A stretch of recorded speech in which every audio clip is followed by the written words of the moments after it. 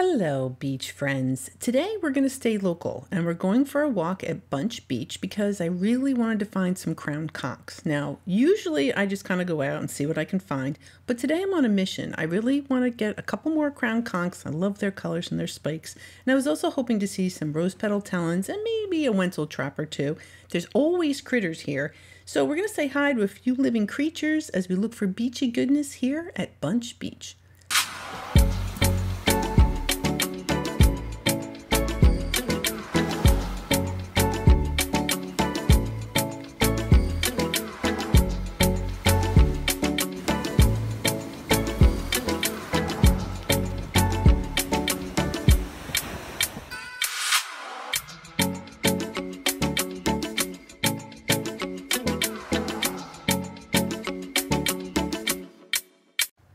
So here we are over at Bunche Beach with an absolutely beautiful backdrop with those big white puffy clouds. So that's the scenery as I'm poking around the water here. Looks like the first thing I find is a sunray Venus clam, which I am not surprised. That was one of the things I was expecting to see when I came here. But this is what I'm looking for, those crown conchs. Not that one, but I know they're here. Beautiful morning. The water is super calm. The tide is going out and we'll see that actually it's quite pronounced toward the end of the video. Here's another crown conch, although it is devoid of almost all the color. I don't know what it is about Bunche, but the shells tend to kind of turn this like tan color, which is fine. I mean, that one was intact, so I'm gonna go ahead and keep that. Oh, look at this. That is also a crown conch. Oh man, it's broken, it's discolored, but it's a whopper. Those grow up to about 5 inches. So that's a pretty substantially sized shell. I'm just really bummed that, you know, from a quality standpoint, it's not really up there. Nice calm morning. Can't wait to find some critters. This beach is alive. Always something going on here, and it's probably a good idea to wear your shoes when you're in the water and you're kind of walking around with all those shells and rocks and pieces. It's probably a good idea to protect those tootsies. Water is nice and clear, so we're just going to poke around, see what kind of stuff we can find.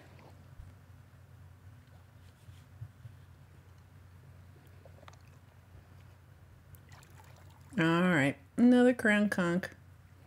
Not a keeper. It's got that beige color. It's broken. We'll leave that where we found it. And as I just mentioned a little bit earlier, tons of oysters here. Tons and tons of oysters. Now, Bunche isn't necessarily a beach I would recommend to go shelling at, but because I'm here specifically for crown conchs, there's a little coquina. I decided to come to Bunche because Bunche always does have the crown conchs. And with any luck, we'll see a live critter while we're at it. Another little coquina. And Bunche is also really good for tiny shells. So we're going to kind of get down there and look for tinies.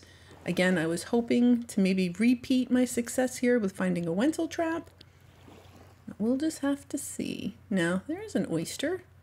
If you're in the market for those kind of shells, Bunche Beach is the place to go. So we are going to creep along this whole beach. We're going to kind of actually zigzag. We're going to be in the water and on the beach. Oh, I see something moving there. Yep, that's what I'm trying to get. There we go. It's a little hermit crab in a little crown conch shell. Good choice, buddy. All right. I don't think this one is going to come out, so we'll just peek at that shell. That's all we get to see is its little feet. All right. He was a feisty. Look, there he goes. Or she. Quick little thing. I guess they were ready to get back to whatever it was doing before I disturbed them. All right. We know what this is. This is a seraph. Oh dear. It's broken. So that is a broken seraph.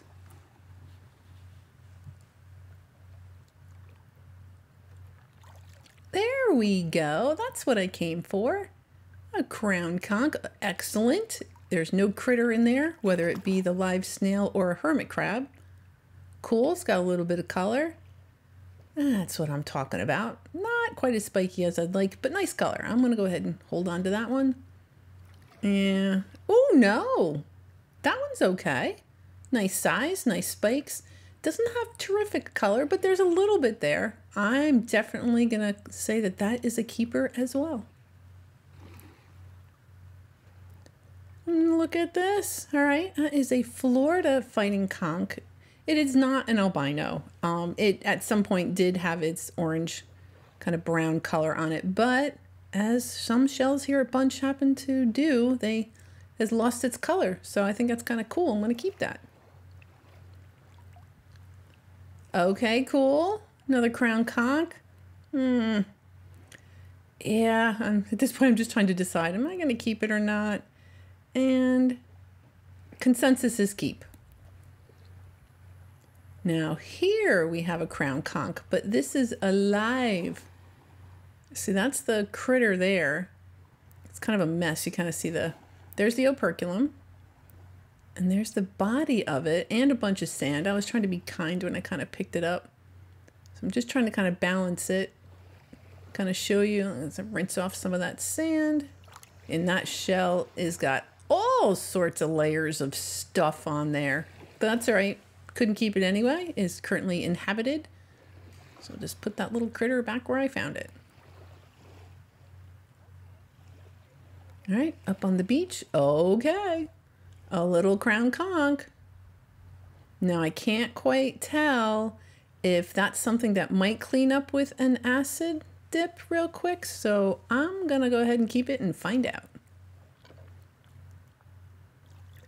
Oh, see what I mean about that color? The way Bunche kind of makes the shells all that like tan color. There's a pear whelk with just about zero color, and it's broken. So check it out. Leave it where I found it. Yeah, another crown conch, all busted up in green. Yeah, not gonna try to save or do anything with that one. What about this one? Okay. I vote we keep that. I know it is a little on the beige color, or on the beige side, the way the Bunche does that. A little bit of green, but that's okay. It is intact, it's spiky, got a little bit of color. And another pear whelk. It looks like it's been hanging around a while, but I do see color on the reverse side. So I'm gonna put that in some bleach and we're gonna see what happens. And rose petal talon. Now this was something I did come here for. I was hoping I'd find. This particular one is broken. Bummer, but that's okay. They are here amongst all the other green things and living things and all sorts of stuff. What do we got? Oh, just a piece of a rose petal talon, a piece of a jingle. Not terribly exciting.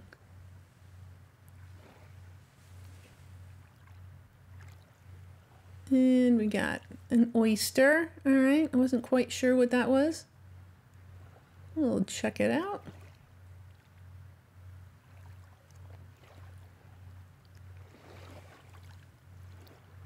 Another piece of a king crown, so that's okay. We'll just keep checking out. Now, whoa, look at that weird oyster shell. Look how long that is. Very strange. Interesting. Oh, there's another crown. Well, not guaranteed to find a keeper every time, but that's okay. Keep on looking. And a shark eye. Again, weird, almost no color. This one's almost white. And I think it's weird, so I kind of like it. I'm going to keep it. No, yeah, just a piece. Oh, darn it. I love those. Look at how spiky that one little spike is. Oh, well. And another pear whelk, and this actually has a little bit of color. Okay, cool. We'll go ahead and keep that. That's a bonus. Was not expecting to find pear whelks today. Oh, dear. Yeah, that's a crown conch with a head of green hair. It's been deteriorating for a while. And yet another, but That one's a little more intact. I know that green doesn't frighten me at all. I'm going to go ahead and keep that. And at the end of the video, I'm going to clean up some of these and we'll take a look and see what happens. Okay, here is another shark eye, but I want to talk about drill holes. So that drill hole on the back there, check that out. Now the shark eyes leave a countersunk circular borehole right there that has an outer diameter twice the inner diameter. So with that particular borehole, that drill hole, you can tell that that was done by another shark eye. Kinda cool. Oh, here's a critter. That's another crown conch. But this guy is alive. Again, you can see the operculum there, and there's his body. They're so pretty. They're this black and white color. So when you find those shells, there used to be a critter in there. Oh, it's a pretty shell too. So that is an alive crown conch. And that little piece sticking out the end there, that is the critter's proboscis. Kind of like a trunk. It kind of sticks out of the front of the snail and helps it find food and smells and all sorts of good stuff. It's not its head. It's actually more like a trunk. And we're going to pay a visit to a pear whelk and you'll kind of hopefully see its little eye stalks. But this little crown conch was quite happy hanging out with me. But we had places to be and things to see, shells to find. So I gently scooped him off my hand back into the sand. Just in case you were wondering, yes, it is still absolutely lovely out. The water is still clear. And I found something we should check out. Looks like another sunray Venus clam. It is hinged, which is kind of cool. I mean, I see the one side is broken. But I'm going to go ahead and keep the side that is intact. Oh, here's another one. Another sunray. Oh, that's weird. It is hinged and that other side is also broken. What do we got here? Another one. And this is also hinged but not broken. So these are sunray Venus clams, the lightning whelk, which I tend to find here alive all the time.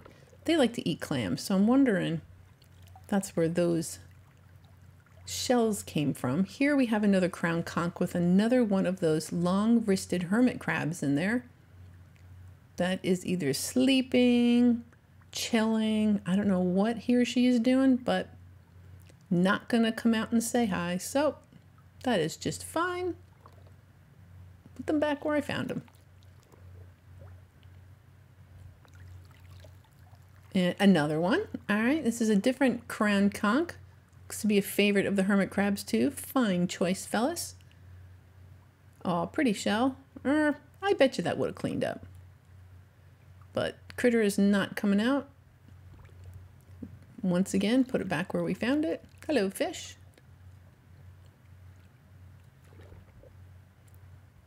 And what's this? All right, another crown conch. And a hermit crab is in there. We'll see if they're going to come out. You can kind of get a little bit of a look at them. Like I said, that is a long-wristed hermit crab. You can really kind of tell because one of the pinchers is a little bit bigger than the other one. Just kind of the shape. And oh, hello, friend. So that is what little hermit crab looks like when he comes almost out of the shell. And they don't come out unless they're changing shells. So I certainly wouldn't want them to come out. But maybe, you know, it'd be nice just to say hi. And another one. All right. Looks like this one has decided to get a shark eye. A feisty little thing. So that again is a long-wristed hermit crab. Pushing me off. Get away. Oh, don't worry, buddy. We just wanted to say hi and I'll put you back.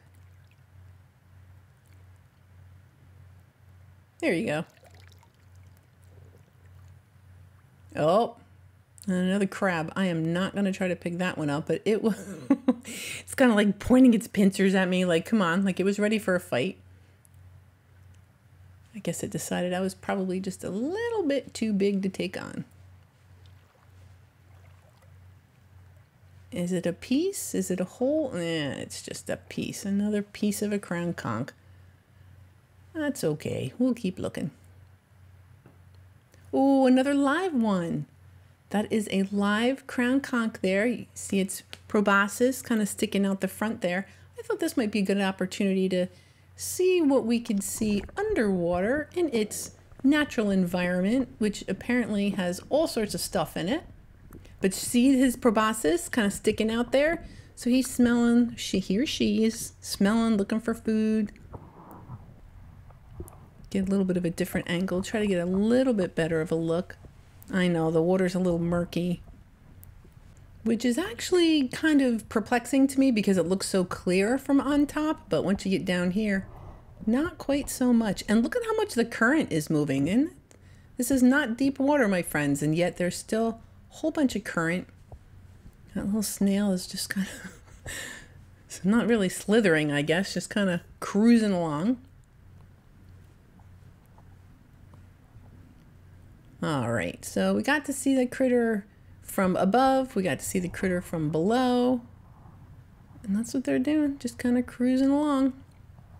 All right, let's go see what else we can encounter. All right, another broken crown conch, not very exciting. Oh, look, another live one. And there you can really see his little trunk sticking out there. Very cool. All right, back on the beach, and looks like I got myself a coffee melampus. At first I thought that was a bubble, but that is not. That is a coffee melampus. Very fancy name. And here we have a little auger. All right, going into the tiny section now. And there are some ridiculously tiny shells. There we just have a NASA. And that looks like a Indian false seraph. Lots of pieces. But the last time I was doing this, I managed to get a Wenzel trap, so I'm kind of hoping. Oh, there's a huge one. There is another one of those seraph shells. A little coquina. Lots of broken oysters. Lots and lots of broken, all sorts of broken stuff. Here we have a Morton's egg cockle, complete with a drill hole, or what I think was a drill hole.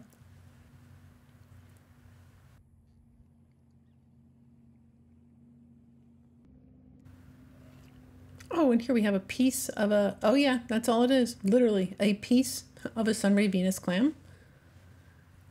Oh, now this is an apple murex, and I almost never find them here. So it's curious that this is here. And of course it's just in a crazy, crazy beige color, kind of devoid, really beat up.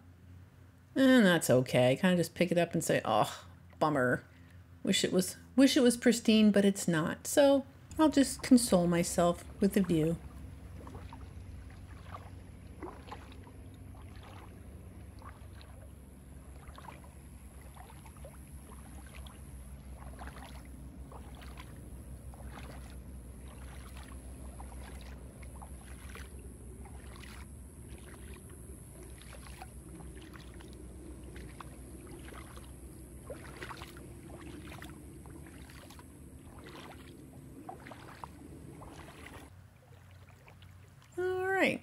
Well, that's weird.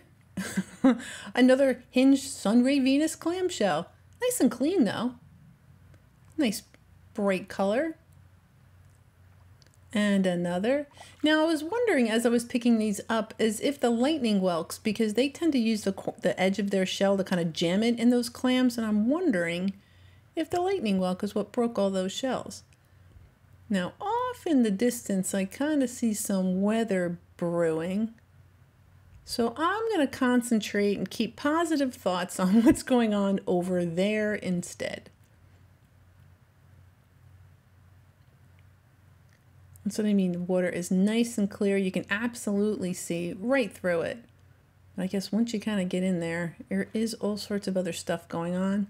And another, okay, not broken, another hinged sunray Venus clam. Cool. Although I'm really kind of looking for a crown conch. Oh, that's another pear whelk, and that one is alive. All right, Let's go underwater and take a look. See the critter moving around. There it is. Now you can really kind of see on the front there, the proboscis, and then you do see its little eye stalks a little bit further back. And I know it's funny because it feels like counterintuitive, but the critter comes out of the small part of the shell. And the pretty part is the end. Oh, he's going off-road, going into a big old gully. Get a better view. There we go. Oh, it's so neat. Now, pear whelks eat oysters, clams, and other marine bivalves. So that would, the coquinas. Oh, you can really see its eye stalks there.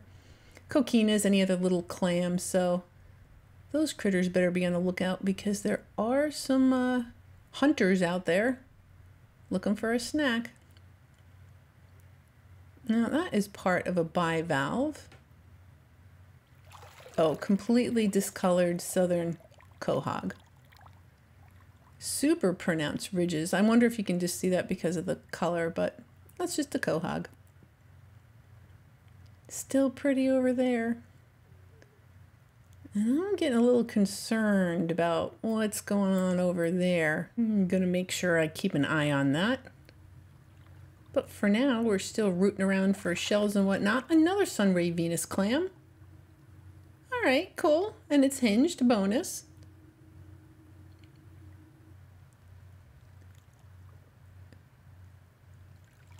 Oh, it's another critter. That's another live crown conch. We've seen a couple today. Shell is in spongy shape. Yeah, there's a couple of layers of slime on that one. Wonder if that helps, hinders, I don't know. But I'm gonna put them back where we found them. So there have been some incidences of people getting struck by lightning down here. So, I kind of go on and on about it, but I'm definitely, I really want to be out here and, cruising around and whatnot. But I also really want to not get hit by lightning. So it's not the rain so much. It's just that lightning. So kind of keeping an eye about what's going on behind me. Oh, now that is a laceration waiting to happen. Be really careful if you ever find something like this because that tin can really slice you, or aluminum. So I got that out of the water and safely recycled. There's one of our snowy egrets and some birds enjoying the low tide. You'll see the tide is going out, but I'm kind of looking about what's going on behind them. So I check my weather and yeah, there's something brewing. So I'm just gonna kind of keep an eye on it. There's no lightning in the area, so the only thing I'm worried about is just the lightning. So we'll just continue to pick up pieces of broken crown conch. So I had mentioned earlier the tide had gone out and it created this cool little tide pool. The birds were loving it. Not so much for us. Wasn't all that many exciting things going on in here. So I figured I'd walk back out a little bit. See what else. I was really surprised that I couldn't find a live lightning whelk. I really looked. And I can see rain at this point. You're kind of looking back over there and those white stripes there, that is rain. But it's weird because you can see really far. There's no mountains or anything blocking the view. So that's why I'm always kind of relying on my app just to see how far away that really is. Is there any lightning going on? Because this is what I want to do. Look for these awesome shells. Now, I know it looks just really gross, but I see some color on the underside near the opening, the aperture. See right there? So I'm going to bring that home, scrub it up, bleach it. Let's just see how clean we can get that. And another really slimy shell. Oh, yeah. Yeah, for me, that's just too far gone. That is also a pear whelk. But that is just a little too much for me to take on, so maybe somebody else would like that as a project. I'll just leave it. Here is another hinged sunray Venus, and I couldn't quite figure out. It did feel like it was alive, like I couldn't quite get it apart, but once I used two hands, I discovered it was not alive. It was indeed just the shell.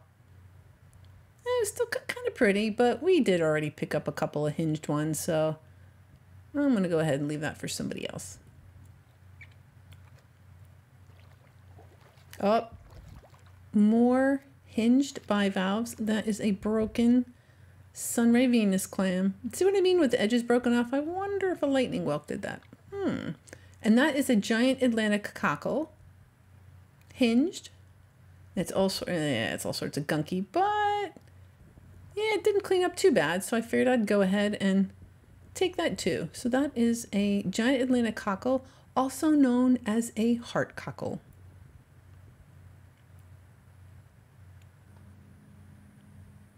And another little, a little Sunray Venus clam. Wonder if one of those pear whelks got that. Okay, we're back in the tinies, hoping maybe I'll stumble upon a Wenzel trap.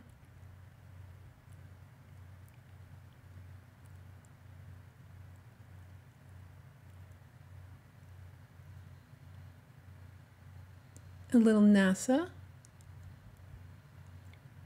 Oh, a bubble shell.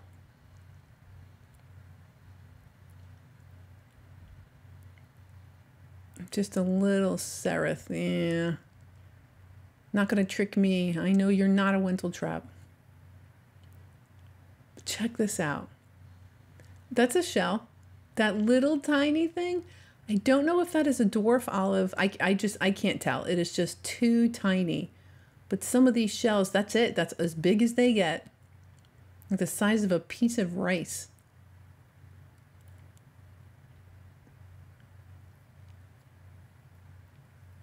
Oh, a little button snail. They only get to be about 1/2 inch big. So that's it. That's as big as it's going to get.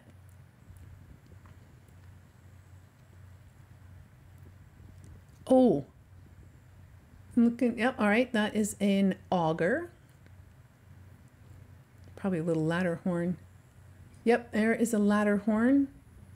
Well, you can kind of tell by the kind of bumps that the shell has, but definitely the end, the opening, the aperture, you can really kind of tell the difference between the ladder horn and the auger.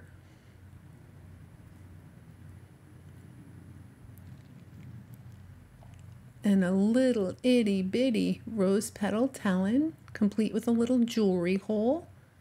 Some other snail drilled in there. A little crown conch, again complete with a little drill hole. Oh, it's cute.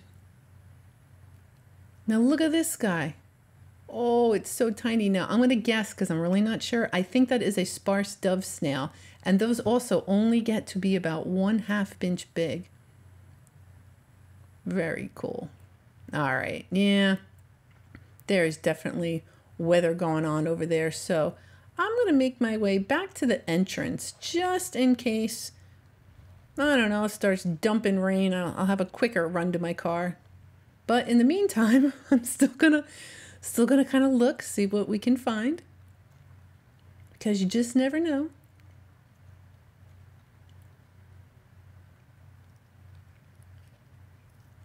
Oh, another rose petal talon.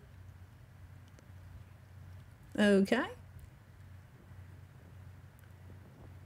And look at that. Look at over here. Beautiful. Over there, not so much. Hey, if you don't like the weather, just wait 5 minutes. It'll change.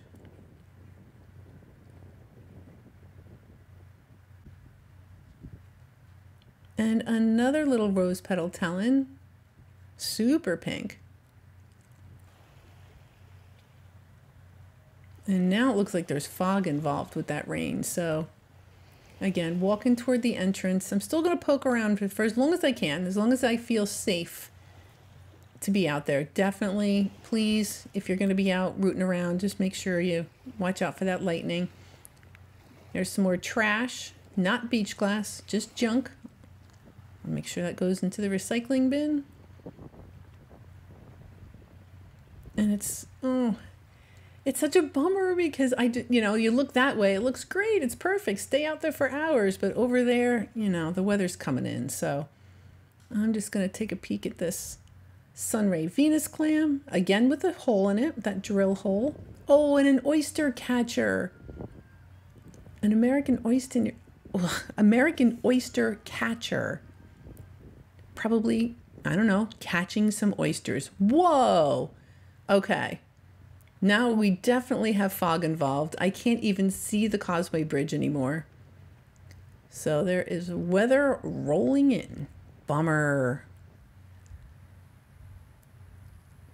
All right, while it's still safe, I figure I'll pick up this crown conch. Again, look on the sides. Also got a little drill hole. Oh, this one's pretty. Now, this is a ladderhorn snail. Pretty.